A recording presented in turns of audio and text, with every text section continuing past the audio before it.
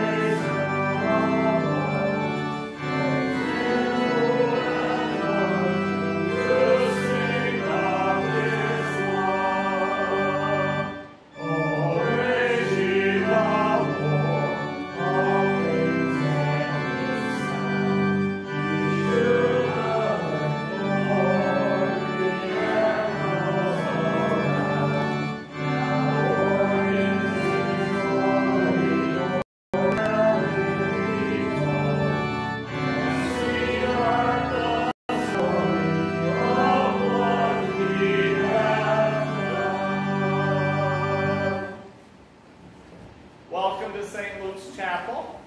For those in the chapel with us, we welcome you on this beautiful day. And those who are visiting from afar through the media, we welcome you also. All people are certainly welcome to receive the sacraments, and if you're home and still abiding by the pandemic law and order and are confined to your homes, get some grape juice or some juice of some kind or some wine and a cracker and share the sacraments as we consecrate the sacraments. Let us pray. Oh God, in your infinite wisdom, you created us, and through you we have our being. We give thanks for all that you have given us as we seek forgiveness for any wrongdoing that we may have done. We ask that you guide us, guard us, and protect us with your might as we offer ourselves to your service in the name of the Father, and of the Son, and of the Holy Spirit. Amen.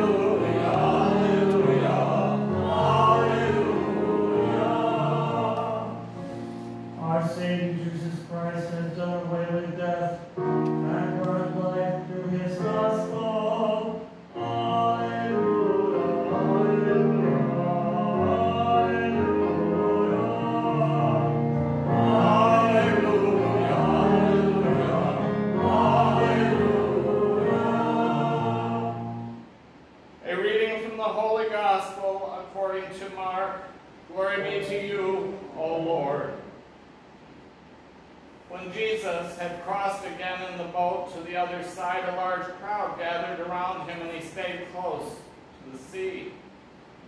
One of the synagogue officials, named Jairus, came forward. Seeing him, he fell at his feet and pleaded earnestly with him, saying, "My daughter is at the point of death. Please, come lay your hands on her that she may get well and live." He went off with him, and a large crowd followed him and pressed upon him. While he was still speaking, people from the synagogue official's house arrived and said, "Your daughter has died. Why trouble the teacher any longer?" Disregarding the message that was reported, Jesus said to the synagogue official, "Do not be afraid, just have faith." He did not allow anyone to accompany him inside except Peter, James, and John, the brother of James. When they arrived at the house of the synagogue official, he caught sight of a commotion, people weeping and wailing loudly. So he went in and said to them, "Why this commotion and this weeping? The child is not dead, but asleep." And they ridiculed him. Then he put them all out. He took along the child's father and mother, and those who were with him, and entered the room where the child was. He took the child by the hand and said to her, "Talitha quom," which means, "Little girl, I say to you, arise." The girl, a child of 12, arose immediately and walked around. At that they were utterly astounded. He gave strict orders that no one should know this, and said that she should be given something to eat. The Gospel of the Lord. Praise be to you, O Christ.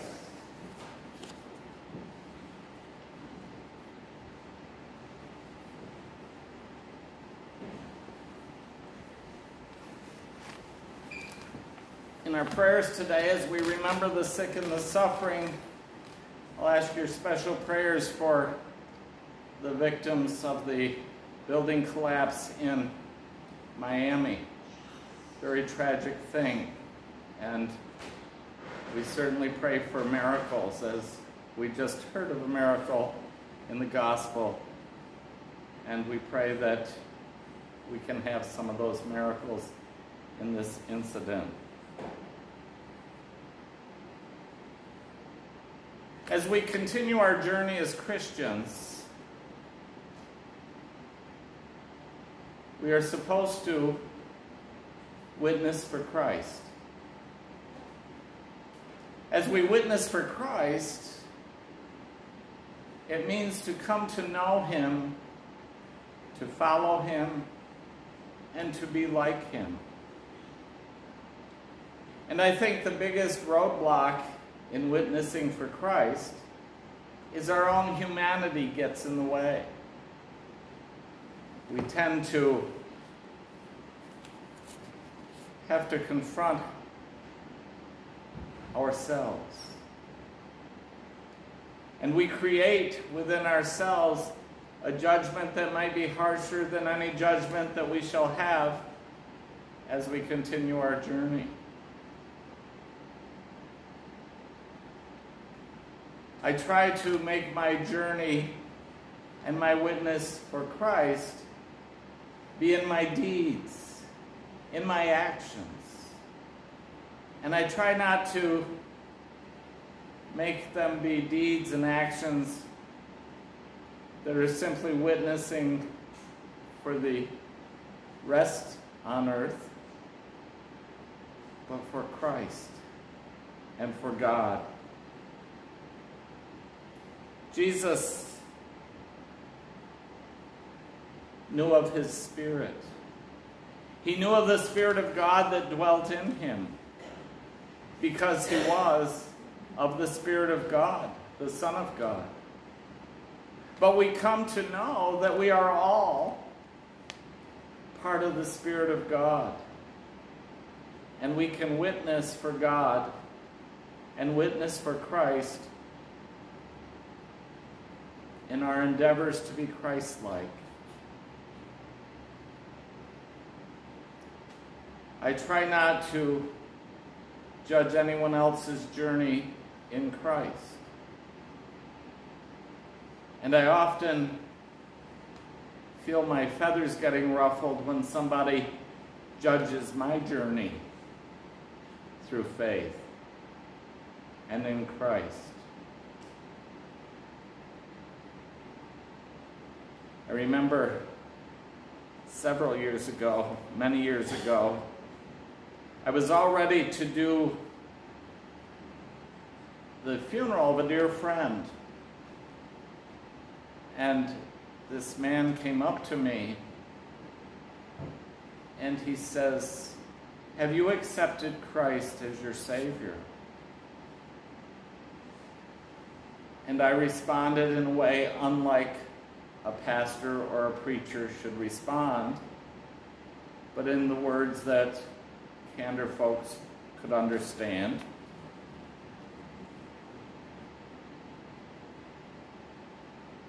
And I informed him that my journey with Christ was between me and Christ. That I did my best to be Christ-like in my endeavor. Well, he was concerned about me. And I assured him, because of his judgment and the things he said, he probably should be concerned about himself as well. And that we should try to walk together as Christ told us. That we might have differences of opinion on what faith is about. But we should have no differences of opinion about what the gift of love is about.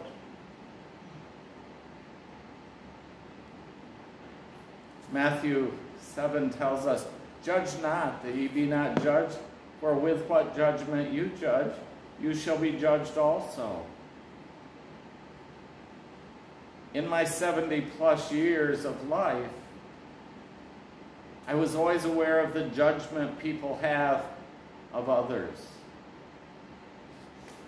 But even more so in recent years. Perhaps it's an awareness that comes about through age. Perhaps it's the distancing of faith in people. This weekend I've been praying for those that graduate from high school at a time when the world is difficult. And they're confronting all kinds of decisions. But as we watch them graduate, we have given them our wisdom, our knowledge. Not only in book learning, but we have given them our wisdom spiritually and trust through faith that if they need that wisdom, that they can call upon it. That they can find in their hearts to call upon the God of their understanding. Throughout my life, when I'm confronted with decisions or confronted with unexpected calamity, I immediately say the Lord's Prayer to myself, because I know it's the protection of God through His Son, our Savior. And if things really get bad, I start saying the Hail Marys, hoping His mother will be there too. And when in need, the more the merrier. I seldom ask for prayers for myself, but I pray for others. A couple weeks ago, I asked to pray for me with possible back surgery. I'll know Monday when that's going to happen.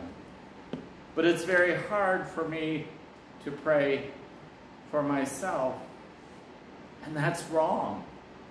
We should all pray for ourselves.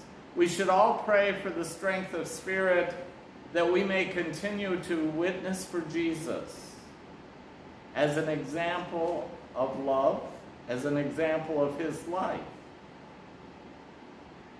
as an example in humanity that becomes frail because of humanity. We need to continuously learn about the gift of love. We need to continuously know that we are loved. I think often we were taught you need to love others, but not love yourself. But that's arrogant if you love yourself. But that isn't what Jesus showed us. Whenever I see a picture of Jesus in the garden at Gethsemane, I think now there's a man that had to get away from everybody to come to know the Lord, as the song just said. He had to remind himself that he was loved. Loved by the God of his understanding. And he had to strengthen his spirit because humanity had weakened his spirit. And then he would go back out in humanity and do the things that needed to be done, because God had called him to do that. Each of us are called in our own way to serve the Lord. Let us continue to witness for Christ and endeavor to be more Christ-like. Let us not be weakened by the judgment of others. Let us not be weakened by our own judgment. Let us be strengthened by the Spirit that dwells within us and come to know the God that gives us our being, that creates in us the person we are. And we all have things about ourselves we don't like. And only we can change those things. And God wants us to be the person that, when he breathed his Spirit into our being and gave us life, he wants us to continue to be that witness for Christ. He doesn't want us to judge others. He doesn't want us to judge ourselves. It's very simple. He wants us to be ourselves and be who God created in the world in which we live. I think often we worry that the world won't remember us. But I trust everyone here has made a mark that you will long be remembered for who you are, for your goodness. Continue to carry that goodness in the world so that the world can be a better place for the generations yet to come. As we send the graduates out into the world, it is a difficult time. But through your witness to Christ and carrying his love, you can be an example of faith that they can draw upon.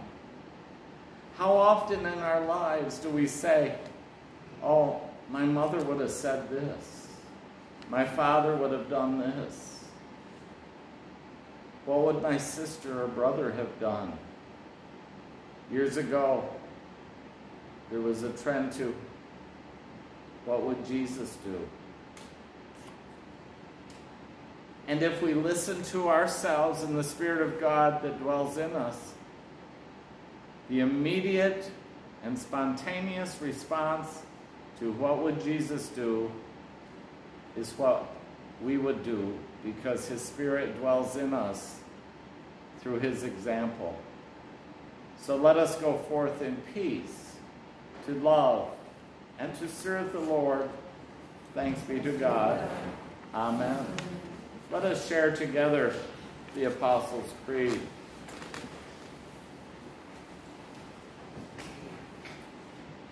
I believe in God, the Father Almighty, creator of heaven and earth.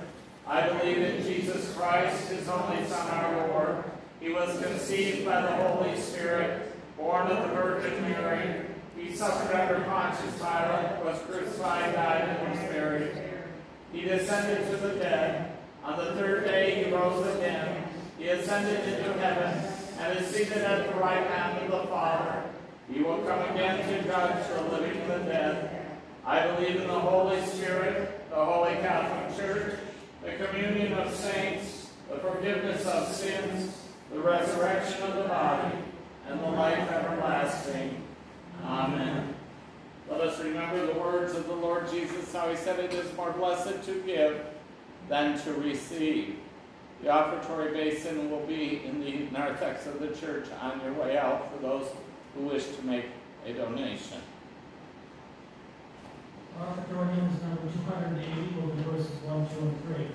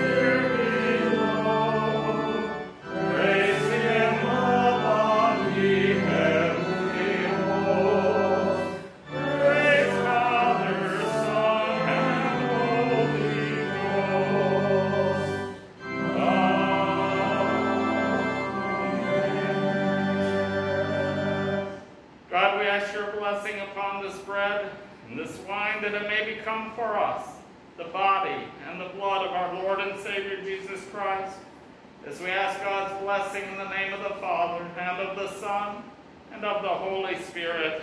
Amen. Let us prepare ourselves to receive the sacrament of this Holy Communion, as we pray for all of Christ's church and the world.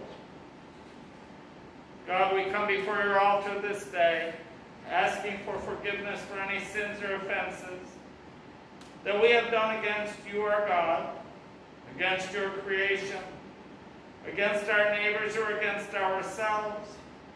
We ask forgiveness for these our sins. We give thanks for all that you have given us, for our family and for our friends, for our church and our parish family, for our community, the state, the nation, and the world in which we live. Help us to preserve your creation for the generations yet to come, that they too may be partakers of your kingdom here on earth as in heaven. We pray for all people who cannot be with us, especially for the sick and the suffering, and for all people for whom our prayers are now desired. We trust through faith that you will touch them with your healing power. We pray this day for all those who have died in the hope of the resurrection.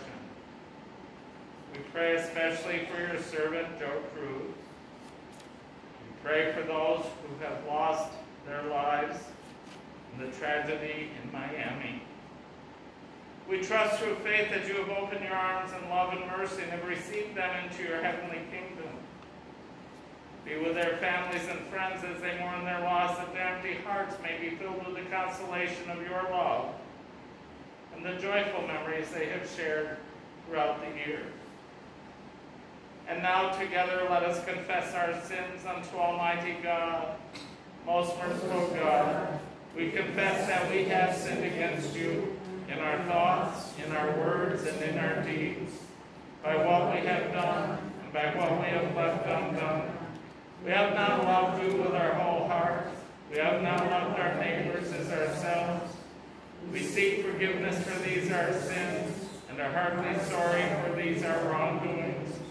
Have mercy on us and forgive us our sins, so that we may return to your path and walk in your ways all our days. Amen. May the peace of the Lord be always with you. And also with you. Let us nod peace to one another here in the chapel, and let us at home embrace each other with peace.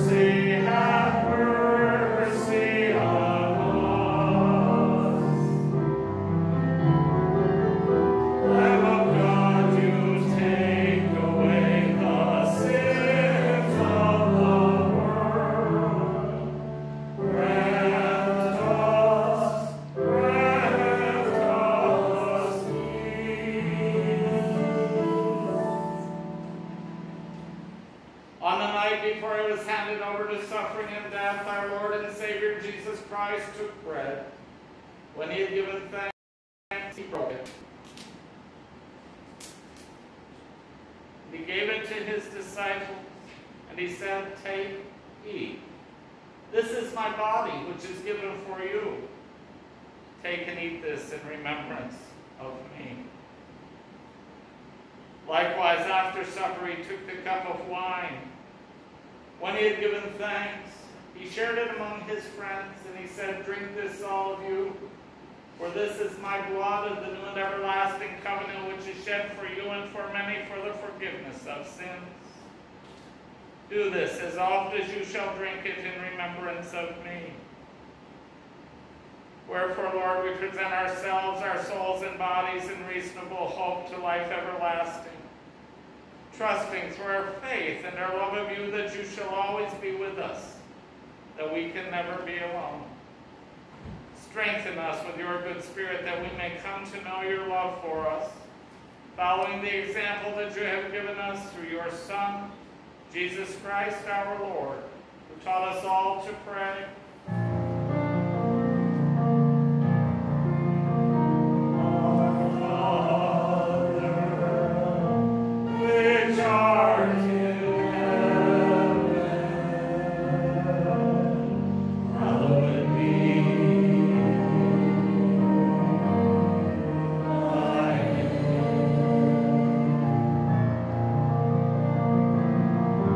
Thy kingdom come.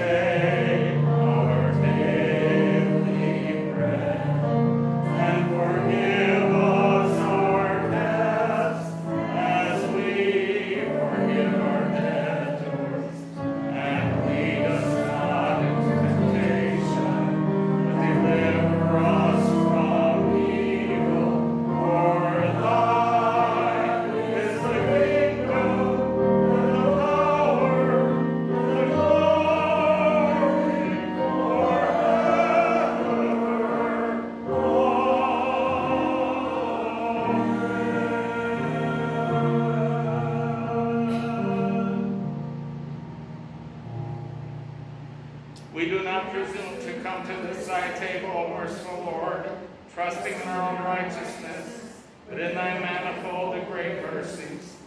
You are the same Lord, whose property is always to have mercy. Grant us, therefore, gracious Lord, as we partake of the body and blood of your Son, our Lord and Savior Jesus Christ, that we may be cleansed of our sins and put on a right and new path, and made one body with him, that he may dwell in us, and we in him. Amen.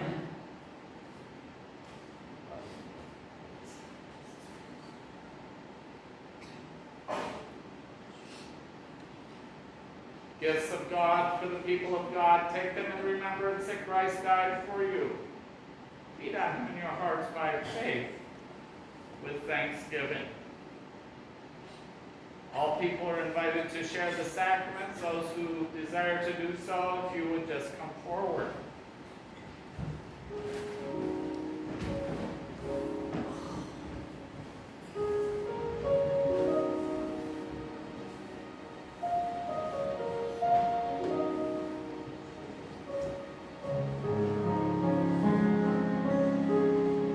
The body of Christ, the bread of heaven. The body of Christ, the bread of heaven. The body of Christ, the bread of heaven. The body of Christ, the bread of heaven. The body of Christ, the bread of heaven. The body of Christ, the bread of heaven. The body of Christ, the bread of heaven. The body of Christ, the bread of heaven. The body of Christ, the bread of heaven. God, we ask you to continue to heal your servant Catherine, strengthen her with your spirit, that she may overcome her illness. We ask this through your Son, Jesus Christ, our Lord. Amen. The body of Christ, the bread of heaven.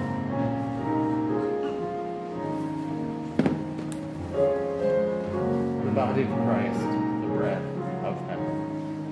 Take and eat this in remembrance that Christ died for you. Eat out of your heart by faith with thanksgiving.